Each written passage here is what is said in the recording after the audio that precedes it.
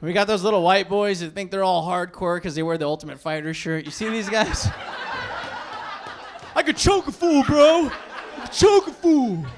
These guys have never been in a fight in their life. Every time I see them, they're all like trying to be rappers and stuff. I'm like, give me a break. I bet their song would sound like this. DJ, hit play on that track for me.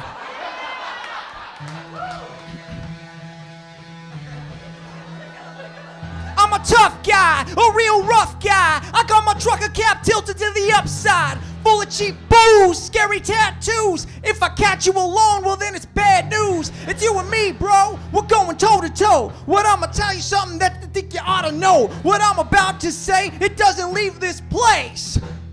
Don't hit me in the face. Thank you very much, DJ.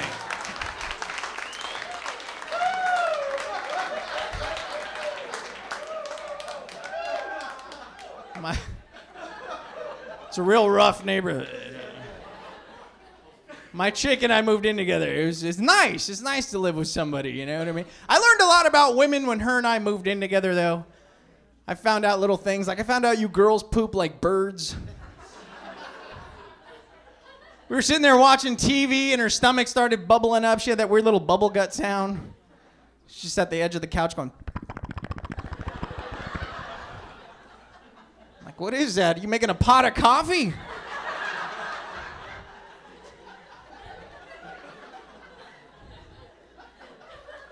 She's like, I gotta go to the bathroom. Well, then go. It's crazy to me, though. She goes in there, she's in there for like a minute. I'm like, Jesus, like men, we go in there, we poop for like an hour. We take our time, we take our cell phone, we play games. We like to make sure the poop is out of our body. We will push and strain and teeter from side to side.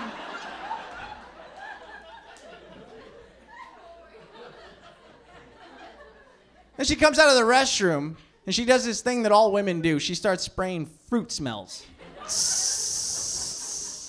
Now you can't smell it.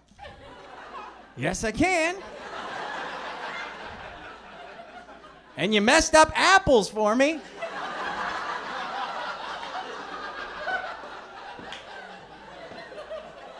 I can't smell apples anymore. I'll walk into a nice restaurant, I'll be like, is that poop or pot?